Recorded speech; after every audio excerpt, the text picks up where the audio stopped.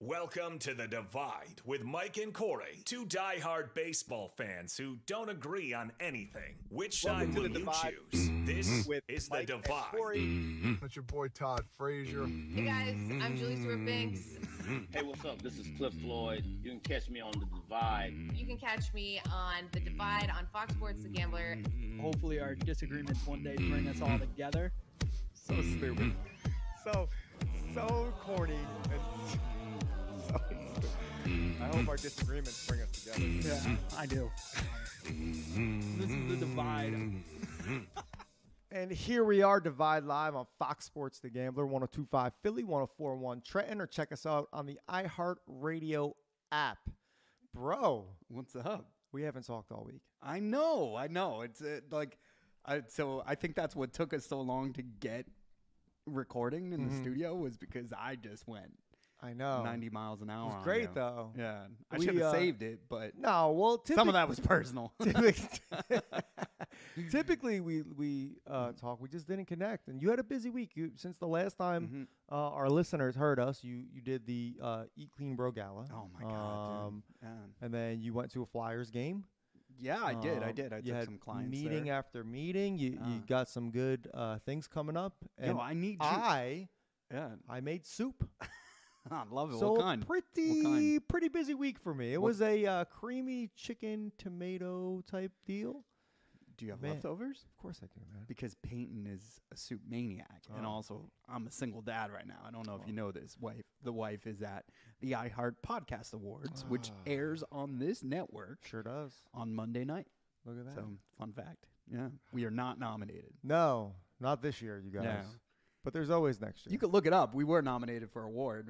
One of the few accolades we could say that we have on Fox Sports The Gambler that many don't. Speaking of that, do you think that Sean Brace knows that he sings our theme song? I hope so.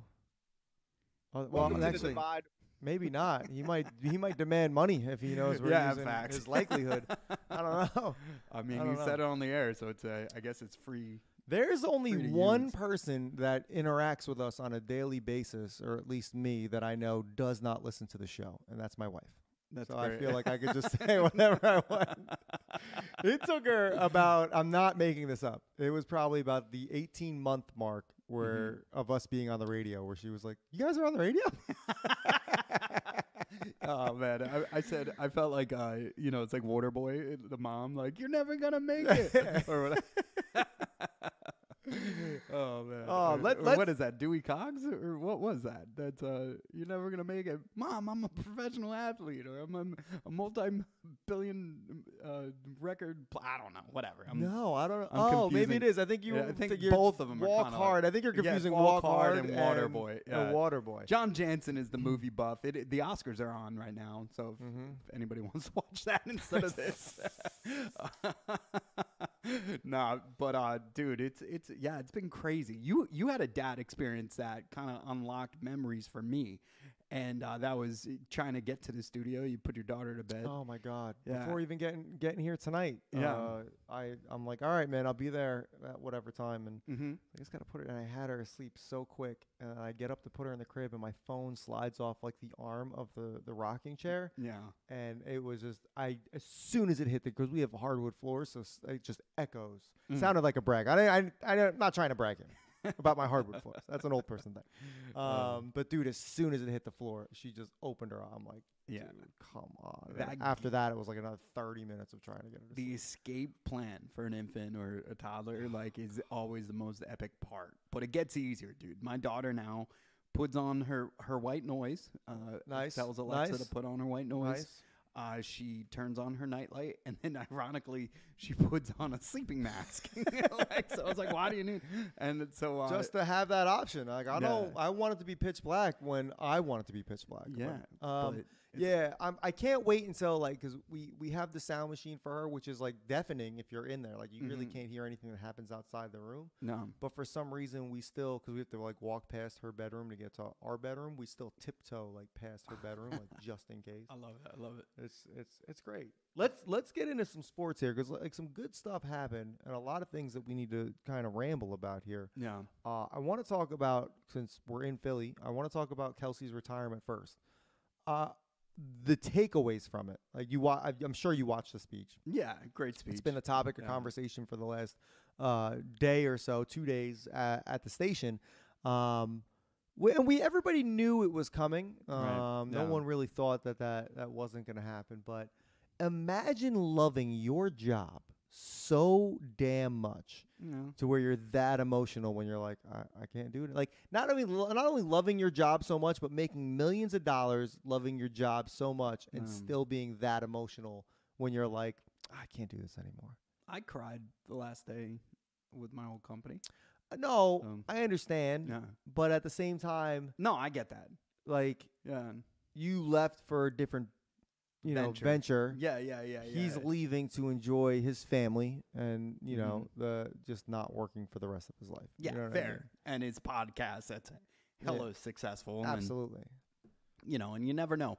But what I would share is I'm cracking up because the fan base, and I'm sorry, all week I've been walking around Philadelphia calling them the Crybaby Kelces fans, Crybaby Kelce fans. I'm just like, yo, dude, like, get over it. He's retired. Like, because the funniest part was they all were like, he's retired, man. There was just some clowns that one were upset that I had Brendan Graham on, and I asked them the Kelce thing, and they were in my DM. Some people were actually friends.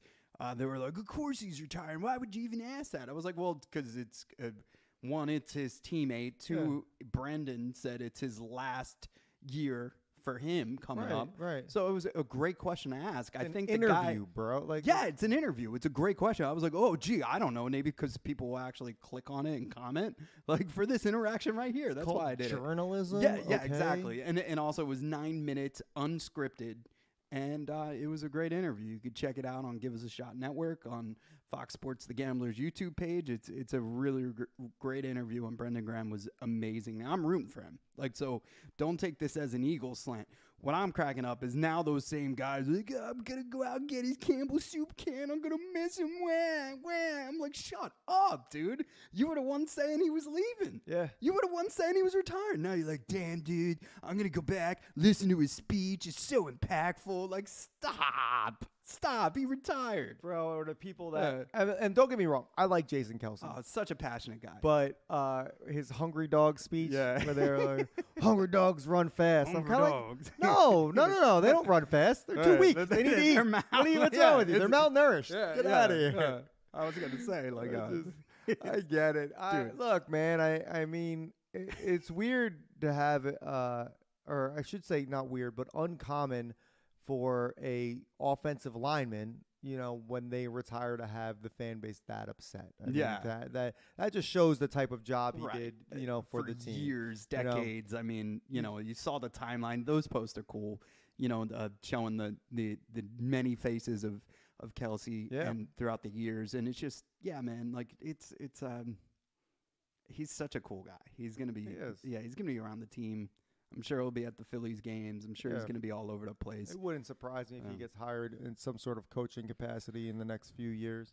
I don't think he would want it. I don't know if I'm him, man. Like what? Like I have a top 5 podcast. Right. I'm going to be making money. My soon to be sister-in-law is Taylor Swift. I have an awesome family. Shaq is the reason he put it through the goalpost. Like, I don't know if you saw that interview. Shaq got really emotional. He's like, don't get too attached to this game. You'll lose your whole family when you retire. I saw that. You got to be a good dad. That's all this other stuff. Like, and I think it was like a scared straight moment because Graham said, hey, I think he's going to convince himself to come back one more year with all the press and the love he's getting. So his teammate thought it was a possibility that he would come back, but I told you, Mike, I told you. Like, all right, dude, go cry. Go cry in the corner because Jason Kelce retired, okay? Like, go cry in the corner. Let me have a nice cry out. When you're done, I'll be here hosting a radio show or a podcast, whatever we want to call it. So look, man, it's for me, it's hilarious, but also like he's such a great guy that I do wish him well, and I'm not making fun of him. I'm just making fun of, the social media meatheads. No, absolutely. But even like, they talk, of course, Travis got an interview and on his podcast, on their podcast, I should say, he got emotional again, saying it's going to feel very empty without him. And I'm trying to and you're right, for someone that played with his brother for a long time and then inevitably against his brother. He says, the game's going to feel empty. I think that's just kind of him caught up in the moment. I mean, yeah, you're kind of, you still have someone to talk to and relate to as far as like where the game's headed and stuff. But yeah, I don't know. I left my brother behind, and he's still in that game. And honestly, like, we talk a lot, and it gets frustrating sometimes. Yeah, because you're still emotionally invested. I get it. Of course, yeah, 100%. Let's stay Eagles, man. Let's talk about the possibility of them actually bringing Barkley over, because that's been in the news all week. Now, Giants fans are losing their goddamn mind about it, which is fantastic, in my opinion. I just think it's so funny. The one football player that they have on their team could possibly let him go. Let him go. Who cares? Like, and everybody's comparing it to Wheeler. Like, fine. Wheeler was a bad Met employee, dude. And I know this because his social media told you that. His profile when he was a Met told you that. He was going through a ton of injuries. He was never healthy. And he had this passive aggressive profile. I'm more than just a Met player.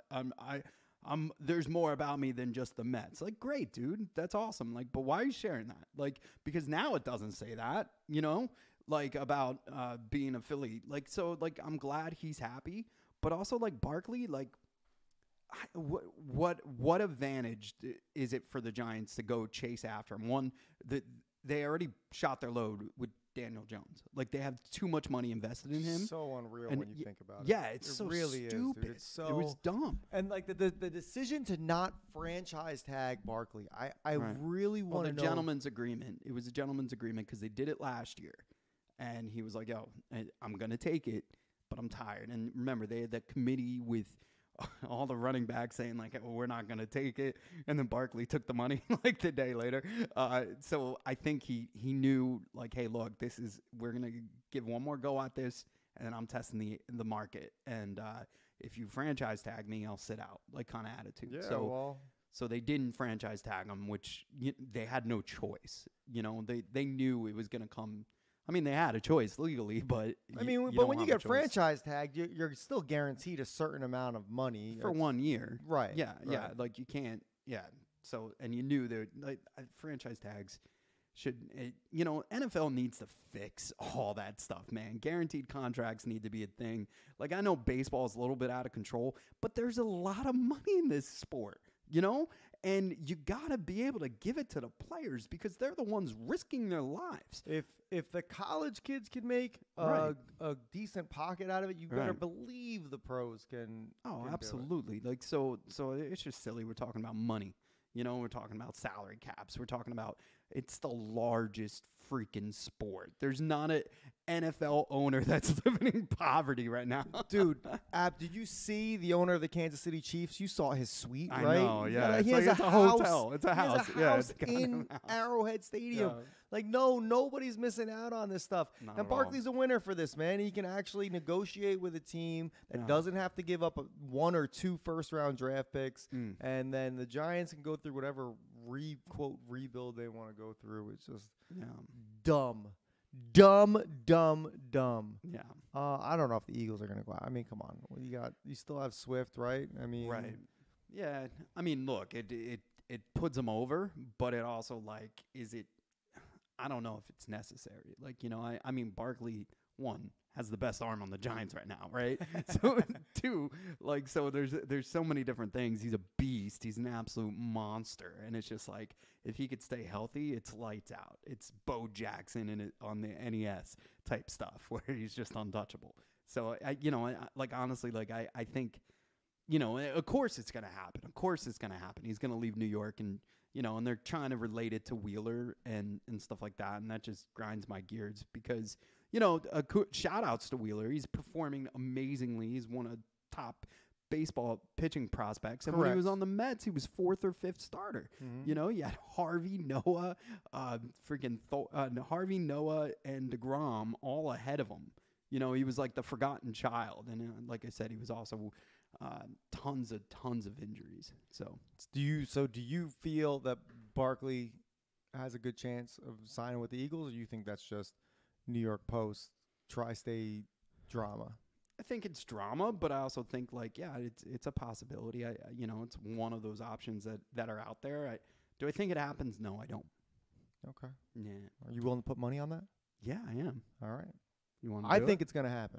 We're gonna use our new sponsor. I think it's gonna. I do. I think we need to put our money where our mouth is here. Okay. And we're gonna tell everybody that there's now a place to do that.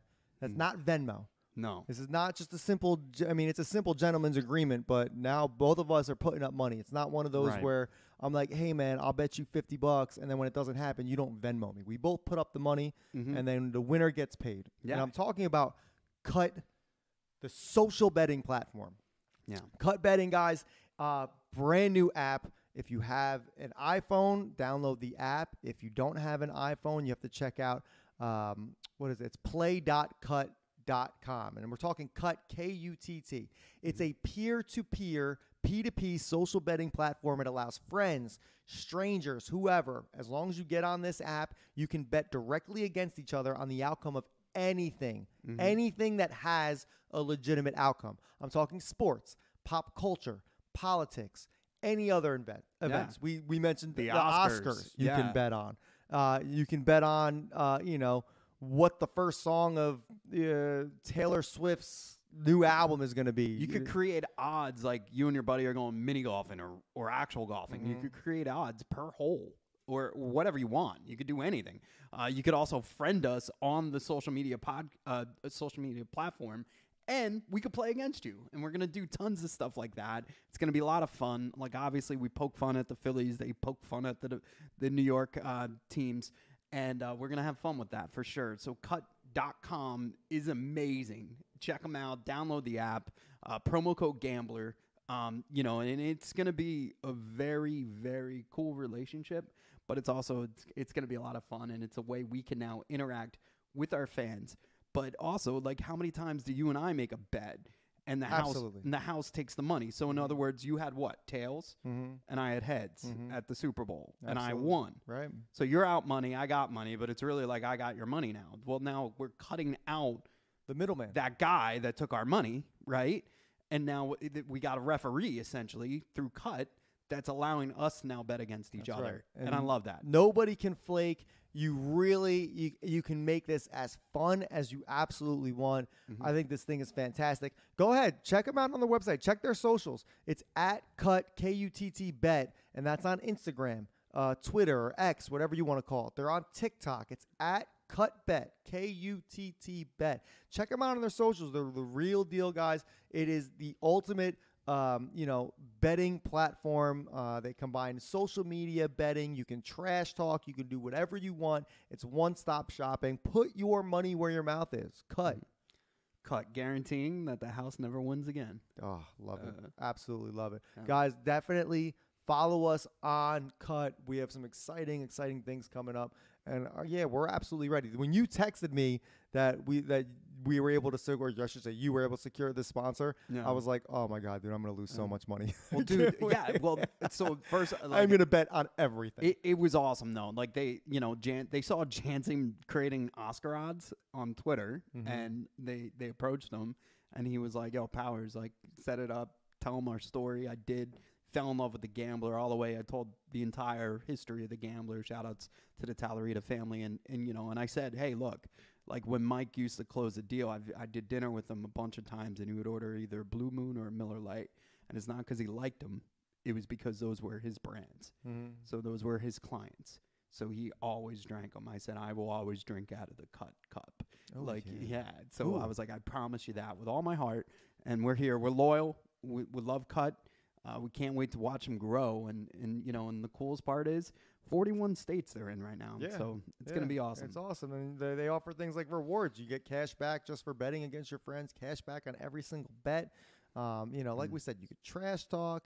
You could literally bet on anything with what they call a verifiable outcome. I'm going to take Luke Arcani's money. I'm going to take it all day long. I can't wait to get that kid. Luke and I podcast. Shout outs to Luke. But, yeah, man, talk about it's gonna be so great. It's gonna be awesome. It really is. Look, everybody. It's just everything's exciting. Everybody thinks their bet's gonna win. But it's like sometimes I sit back and it's always the quiet one you got to watch out for. The other day I showed my stats on a betting site, and my wife's like, "You're pretty good." I was like, "Yeah, I don't brag about it." I said, "But you know, Where's that money? there is a show out there somewhere in the universe called Powers Parlays. Like I didn't just get that from nothing." So there's that. We're going to take a short break, guys. When we come back, we're going to talk about the death of boxing and how that's going to start with that awful Tyson, Jake Paul event or whatever it is. I can't. We got to get into it in the next segment. Stay with us. Divide Live on Fox Sports The Gambler.